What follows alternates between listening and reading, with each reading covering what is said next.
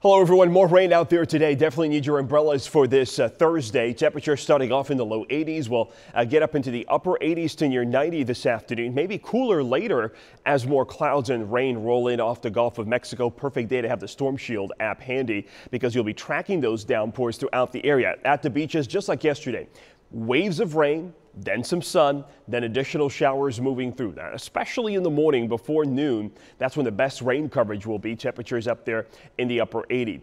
Okay conditions out on the Gulf of Mexico. Light chop with 2-foot seas, but just be careful. Some of these showers or storms will have lightning with them and also some gusty winds. Sunrise this morning, 6:46. As we go through the day, there you see it on Futurecast. 8 o'clock this morning, periods of heavy rain scattered. Similar coverage to yesterday, though the showers will not set up in the same locations as temperatures climb to near 90 by 4, quieting down 8 o'clock later on tonight. Rain coverage staying up for the weekend. I still think there's a chance of some slightly drier weather for Saturday.